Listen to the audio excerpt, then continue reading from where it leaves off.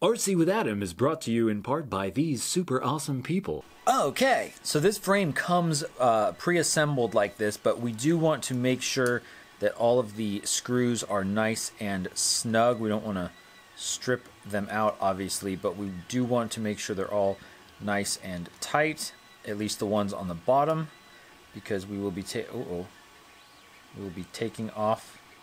Felt like I stripped it there for a second, but it might have just slipped. We'll be taking off the top plate right here, and so we can go ahead and do that. Very cool. And you can see these little carbon fiber plates for the camera just pop right off as well. They're just kind of keyed in place there. So we'll set that aside. The next thing we want to do is get our motors, and I'm going to put these in place here. We'll get some stickers. Ooh boy. And then you'll notice that these ones, for some reason, they come with two baggies, and each baggie has 5 screws, and the screws are basically identical. Maybe one set is like 0.4 millimeters taller, but I think that's just a manufacturing variation, so I'm not sure what's up with that, but we get extra screws, so that's nice. These are 2 millimeter screws, and so we're going to need a 1.5 millimeter drive head to screw in these screws. Now all of these motors are identical, so it doesn't really matter where we put them, but we do want to put them such that the motor wires are pointing back towards the quadcopter. I guess that's kind of obvious.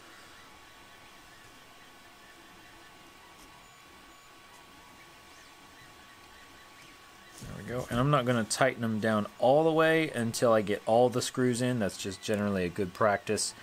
Now, just a little tip for when you're putting in screws, really any kind of screws, to make sure that you're not cross-threading it, you can rotate the screw in the opposite direction, like to back it out, until you kind of hear it fall into place or hear it click. There we go, right there. It just kind of fell into place. I could feel it and I could kind of hear it. And then you can thread it in and be sure that it's not going to be cross-threading and get the threads all messed up. So that's an important thing to know. All right, there we go, last one. Now these screw heads do seem pretty soft, so yeah, be careful with tightening them down. And I think I am also not going to be putting Loctite on the threads because these screw heads are so soft. If I put Loctite on there and then I really crank it down trying to get it off and then I strip out the head, well, that's going to be a really big pain to try and fix. So I'm just going to leave it without the Loctite, and we will check on them later to see how they're doing.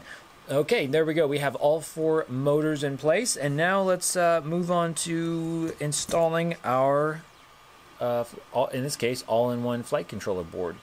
So what I'm using is this adapter that I have designed and 3D printed, and man, this thing printed super well.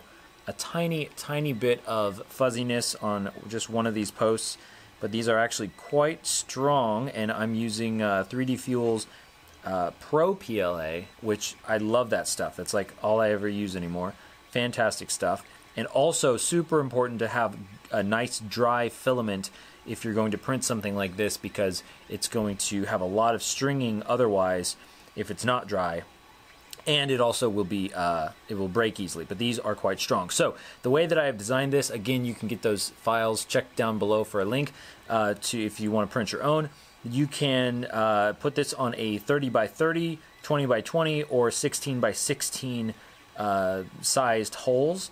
And so the kit here, the frame kit for the Cloud 149 does actually come with some additional M2 screws, so 2 millimeter diameter and about, I think, like 6 millimeter in length. So we could use those, but I'm going to actually use some spare M3 by 6 millimeter screws that I have laying around, because I kind of like it better that it would hold it down on the ends of the adapter. So let's do that right now. So I will put one of these M3 screws in here, and I will press down on our 3D printed adapter mount, and I'm going to leave it kind of loose until I get all of them in place so that it will center up nicely.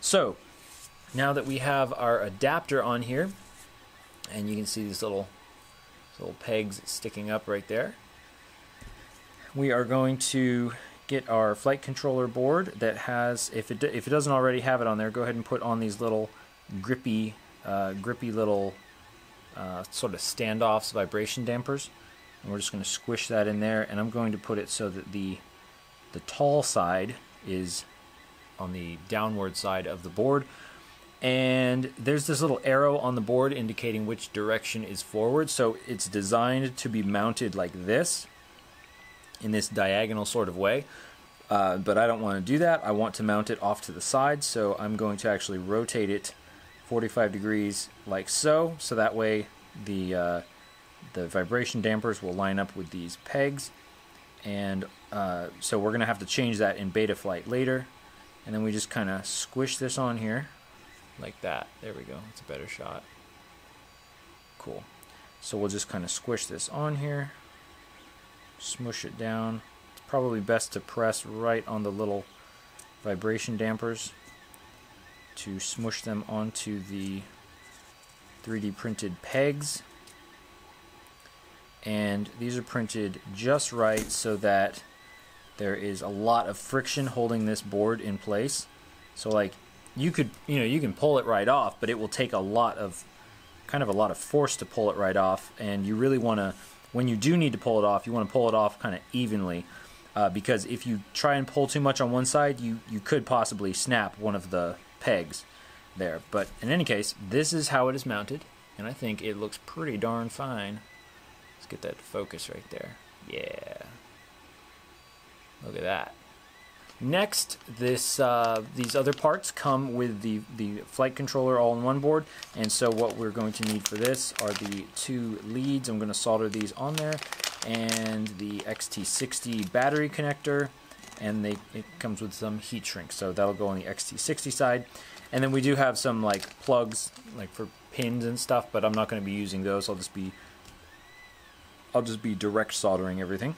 Okay, let's solder up our battery connector here. So first we'll get the XT-60 side of things. I'm going to use my super high-tech soldering equipment here to hold this in place. And if you don't know how to solder, it's pretty easy. It just takes a little bit of practice. But the idea is pretty simple. We're just going to basically heat up this wire stuff and melt it into place here. And so in this case, we're heating up our XT-60 and melting some wire into there. I'm going to be pretty generous. And also I have a little fan blowing away the smoke because you don't want to breathe this. And I'm going to add some new solder to these wires as well. Some fresh solder to make sure we get a good connection.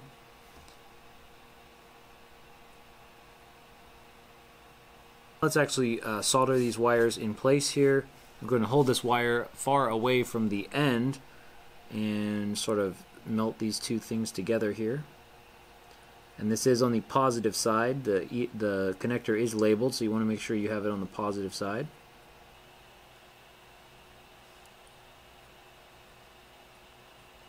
Okay, this is a very important step that I always forget, which is to slide our heat shrink tubing on. And again, let's check, make sure we got, okay, ow, that's hot. The connector is very hot, so be careful about that. Slide our heat shrink tubing on, and it will pretty much just shrink itself because it's so warm. There we go. Now do keep in mind you don't want to get the connector so hot that it actually melts and the actual gold-plated copper connectors actually start to pull out of the connector. You don't want that to happen, so just keep that in mind. Okay, now let's go ahead and tin our terminals on our all-in-one board here. And tinning just means we're going to add solder. So that's really all there is to it. It's a little awkward working around the frame, but at least since it's in the frame here, it's going to be a nice solid sort of mount for it. So I'm going to add some solder to these pads. I'm going to heat up the pads and add some solder. So we have the negative on the left and the positive on the right. So we want to make sure that we do not get them mixed up. There we go. So we have this connected now, and what we'll end up doing at some point is adding some strain relief so that if this gets pulled, like from the battery or whatever, it won't actually pull on the flight controller board. We'll probably zip tie it to like this mount or something like that. I guess maybe it is a little weird how I mounted it like coming straight up, but that just seems to make sense given the way that the pads are. So that's what we have, and it did just occur to me that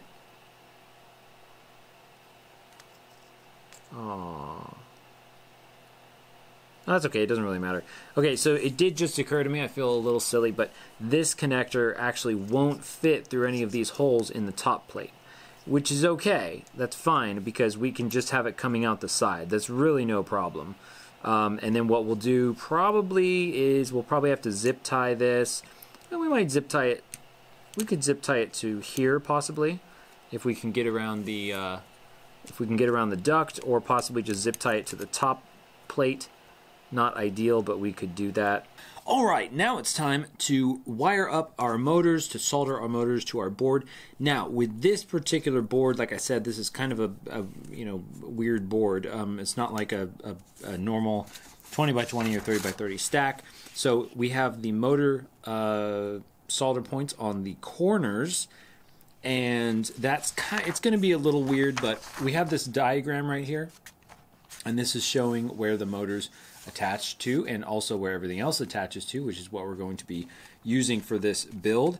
And it shows we have motors 1 and 2 and 3 and 4, and that's called like motor mapping. That's where this flight controller ESC board thinks that those motors are going to be and where those are going to be positioned. And so basically, in order to not have to remap them, because you can do it in Betaflight, but it's kind of a pain. In order to not remap them, I'm just going to make sure that I put my front right motor at the motor 2 connection, and my rear right motor at the motor 1 connection. So for us, because our board is kind of tilted a little bit, it's going to look like this motor is going to go to this connection right here. This motor is going to go, this bottom right motor or back right motor is going to go to this connection, which is much closer, and then our left rear motor is going to go to this connection right next to the USB port, and our front left is going to go to this one at the very front of the board. So it's it's a little weird, not super symmetrical. That doesn't really bug me, and it will save us some time to not have to try and remap all these things. Now, the first thing is I'll just go ahead and tin, which is to say add solder to all of the motor pads.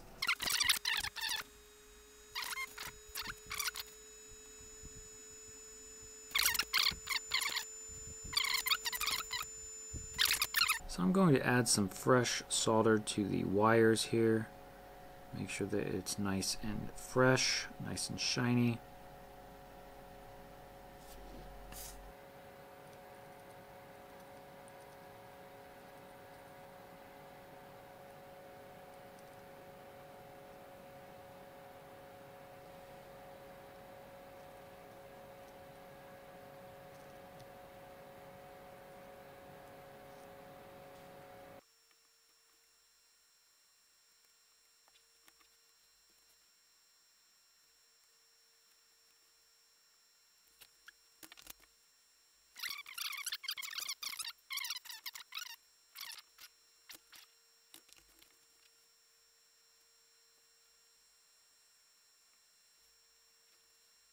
Pretty good.